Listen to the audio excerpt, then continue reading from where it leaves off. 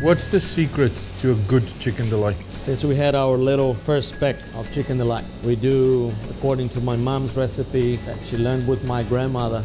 My mother always says that all her recipes start in the heart. If you don't love what you're doing, people that are buying it and trying it are going to realize it's just another product in the market.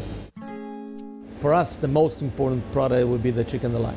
A creamy chicken inside, a buttery dough, and a crispy finish to it. We won the New Zealand Food Awards with it. It's a high-end quality product and very easy for the chefs inside of the restaurants and hotels and cafes to prepare and serve something good to the clients. We have a special layer around it that doesn't allow the oil to penetrate. You're going to take it out, you're going to see the product's dry.